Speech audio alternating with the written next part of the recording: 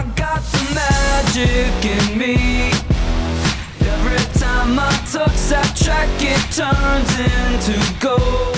Hey guys, you're here with Teen Gear on the Move with Lenore, and we're hanging out with Matt Underwood. Okay, so what's the whole deal with the Top Gun fashion line? They've been around for 12 years now, but they just now started making clothing, basically like apparel. What were they before? Just leather jackets, you know, like bomber jackets and motorcycle jackets. So I got to see it from the very start of the beginning of the clothing, and all from the design process to when they started making it. And they made it in the factories that Abercrombie makes their clothes in. So that was really cool. It was in China, and it was just so much fun to be a part of that whole, you know, step by step. You know, you got to crawl before you can walk, walk before you can run. So I was really excited to be a part of that, and now I'm still working our way with Top Gun and promoting, and now that Top Gun 2 is in the works of being made. I saw that. Yeah, it's gonna be a big boost for us. It's gonna be really fun. I feel that's so cool. Like you're growing with something and you're part of it. Not like you came in when it's already this huge thing. Well, yeah, exactly. Well, you know, he had a lot of success. You know, the company, he had a lot of success previously in the city of New York with the Top Gun leather jackets. He has like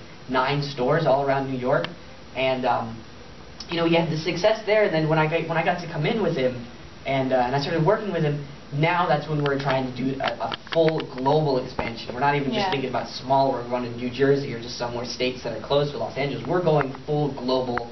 Australia, Croatia, China. Croatia? Yeah, he's from Croatia. The owner's from Croatia, so you know we've got to start up to do something there. Yeah. And then all around the United States, we're going to try to do a little bit in specific states, and I've been getting to be a big help when it comes to placing things and figuring out, you know, the different marketing ideas, marketing plans, and it's been really fun. That's a lot of my passion is in it. It's marketing and promoting and getting people to be interested in the product. And I have to say, I saw you modeling it online as well. Yeah, I did a lot of the modeling for it, which was really great. I got to take a lot of pictures with the beautiful girls that are the models for Top Gun. That was the best part. Oh wow, shocker! Yeah, it was actually one of the models specifically that I had this huge crush on. I still do. And I got to see her a lot. Actually, we got to spend a lot of time in New York. Her name's Victoria, and she's a really sweet girl, and she's just ridiculously gorgeous. I was like dying, but you know, I don't see how you're even talking about it. Yeah, now. I mean, I still have daydreams about her, and you know, I haven't gotten the time to spend time in New York often lately, so I've been, you know, down in Florida working on the project, and they kind of cut time away from seeing her and seeing all my fans. But I'm on my way to get back up here, and we're going to be doing some workshops. You know, the newest one of my projects. That's what you're going to have to talk about next. And another transition. And yeah, my new acting workshops, the boot camps, they're 16-hour workshops, 2 days, Saturday and Sunday, and today we did it for like 9 hours. Yeah.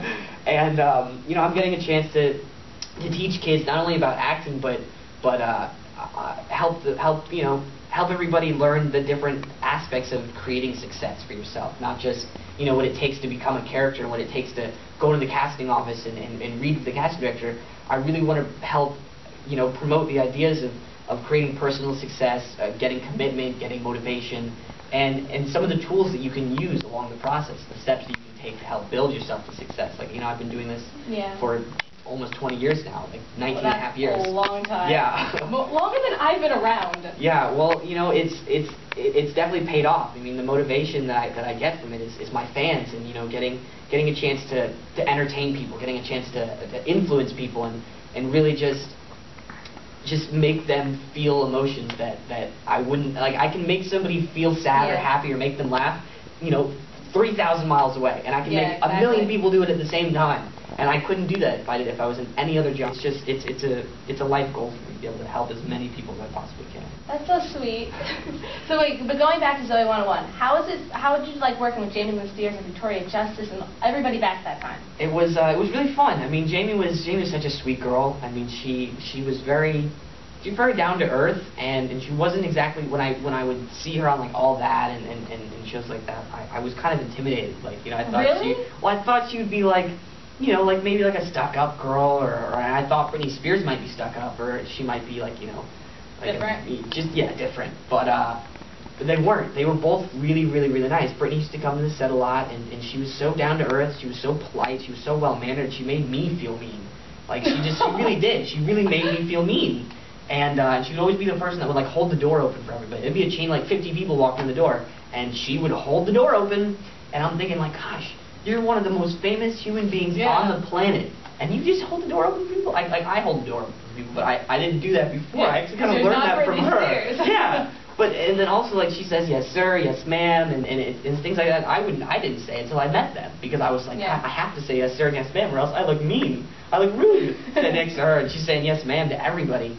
And then Victoria was really nice. She was a fantastic actor. And now she's got her show Victorious, and really happy for her. She's getting to entertain more people on Nickelodeon, which is really good.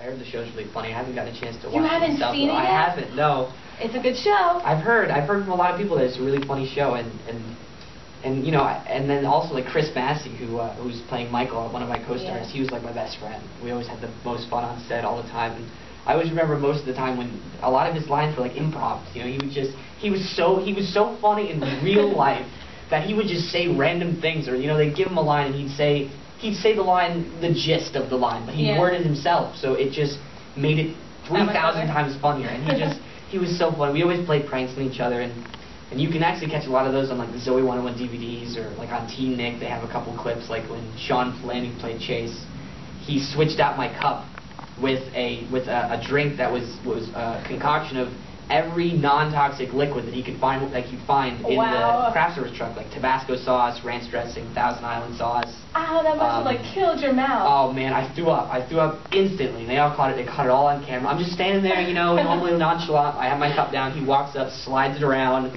and then walks up and starts talking to me. I just take a sip and just throw up immediately. It was really gross. And then like Chris would always, we'd be standing there in a scene sometimes, and there'd be a whole row of us, and you can see it once in Hands on a Blix Van, which was in the 4th season. He would take his fist and he would just swing it down and hit me in the groin, and I would oh my god, you'd have to stay still, because you can't break character. Exactly. So I'm just like, oh my gosh, I'm gonna kill you. So what's one thing that you encourage for people that are starting into the business? Definitely have commitment to your industry, to your craft, and don't give up. You're gonna get a lot of rejection, and it's not like that somebody's telling you no because you're not a good actor, or because you're not as beautiful as you think, as everybody thinks they need to be. But it's because you got to make choices when you develop characters, and when you do your scenes. You make choices about who your character is, what makes your character who they are. You're a fantastic actor, and you're very talented, and the cast and productions directors will see that. But just because you don't get the role doesn't mean that your choices weren't correct, they weren't right.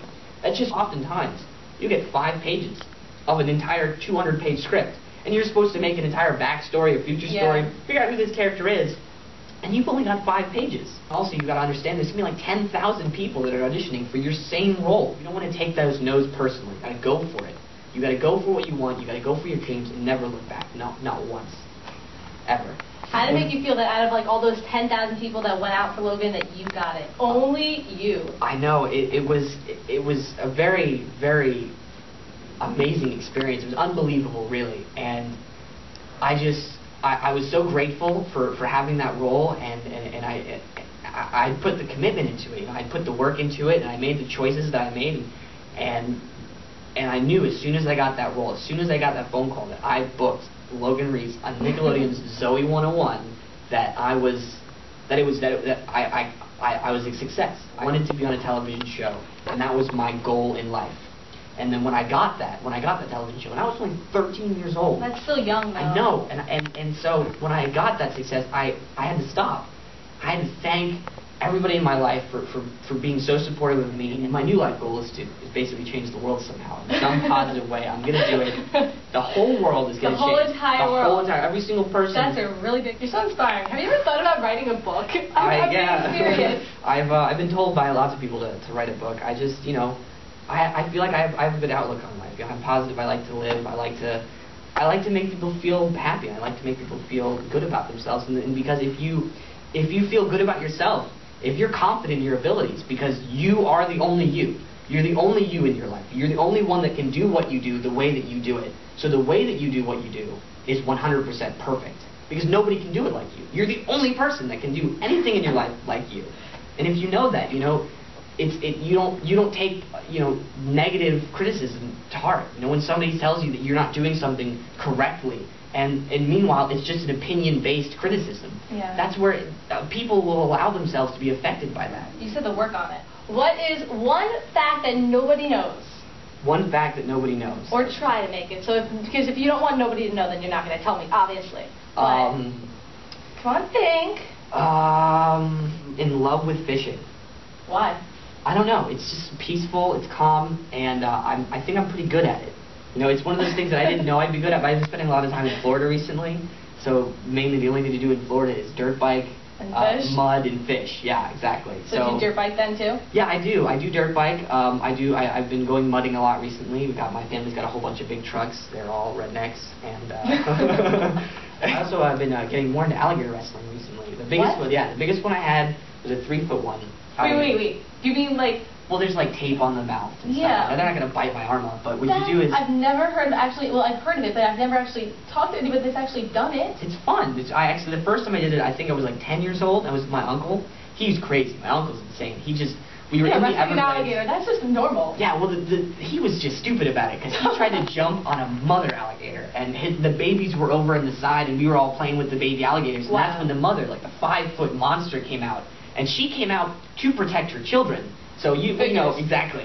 So you don't wrestle the alligator that's trying to protect her children. She wants to... Yeah, I would have been petrified. I swear, I wouldn't want to do that. That's so creepy. It is scary, though. It's very scary, but that's the best part about it. It's the thought that this creature could just take your life like that.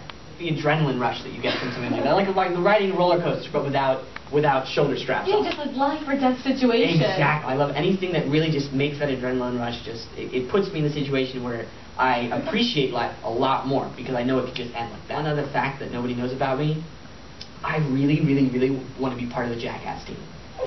From the MTV show and the movies, I want to be part of that team so bad. Is there a reason? Yeah, think about it. I love alligator wrestling. Exactly. I used to make stunt videos when I first don't do this at home. But I used to make stunt videos when I first started watching Jackass. And sorry if I keep saying that word, but go ahead. And the last stunt that I did was I tried to jump over my mother's moving car. And how old were you? I was 15. I think I was 15. Went right through the windshield. And it was a really bad idea, and it was the last stunt that I did. Take a skateboard and take all the wheels off, and then we would jump off of like an 8-foot or 10-foot tall wall, like a brick wall, and then we would land on grass that goes down a hill.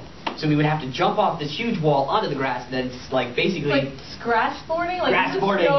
We would do things like that, and then we would try to jump over. Like this one time, I almost broke my arm actually. So summing up, you're an adrenaline junkie? Oh, definitely. I'm definitely an adrenaline junkie. That's my life. So how can your fans contact you? I know through like Facebook and stuff? I have a personal Facebook. You search Matthew Underwood, and it has like 5,000 friends. So my personal Facebook, I can't add you anymore, but I'm working on that. I'm working on getting in touch with Facebook and getting them to raise the bar. Because I think I'd be the only... just for you. Yeah, I think they will, though. We're getting some pretty good feedback. Yeah. Fan Facebook that's connected to my personal Facebook. And you can also find it on MU Actor Bootcamp. I do a tour of Ohio next month. No, this month, actually. I start Thanksgiving weekend. I start Black Friday. Oh, that's like a rough day to go out. I know. So I'm going to be at the mall at like 3 o'clock in the morning in Cleveland, Ohio. Don't get trampled. I know, that's what I'm kind of scared. And finally, when they raise the bar for me, because I know they're going to. You have faith in them. I do, because this is what they say. They say that it's scientifically impossible to meet and know that many people. And so, it's not really. No, I did it in like a month. I had 5,000 friends on Facebook. And I told each person individually to add me. I know these people. I might not, always remember their names like on the dot. You'll know the faces. Oh yeah, I do know the faces. That's the craziest. I have a really good memory, and it is a personal Facebook for me though. Because like I wanted to transfer to bring everybody to my fan Facebook because you don't have a limit there. Yeah. But I answer my emails. I answer my messages. I comment on people's pictures when they comment on mine. I have conversations with people through comments on my wall. You get more than 5,000 people to sign a piece of paper that says Matthew should have more than 5,000 friends. I think I'm guaranteed. Yeah, when you go to the mall on Black Friday, I'm pretty sure you're going to get that. Oh my gosh, I just gave you an idea. You gave me an idea. I'm totally going to get more than 5,000 people to sign that. Oh man, that's going to be awesome. In Los Angeles, there's some malls that I'm not even allowed to go into. They ban you? They banned me from some of the malls, because when I go there, I always, I would tweet where I'm going to be, or I use Foursquare. Foursquare's awesome. and then I'd let people know where I'm going to be there. And then all these people would show up, and they don't have enough security, so they would be like, you have to leave. And then now, like the Sherman Oaks Galleria, they've said you are not allowed in this mall. Well, thank you for talking to me. I had a good day today, though. Thank you. Yeah, I enjoyed your class. Yeah, it was really fun. I had a great time. You were such a fantastic actress. Gosh. Are you just saying that? No, you really are. You were really fantastic. Thanks. You can tell my brother that one. Yeah, your brother's actually really good too. I had a really great time, and I can't wait to. I'm sure I'll see you again sometime soon. Well, that's a wrap.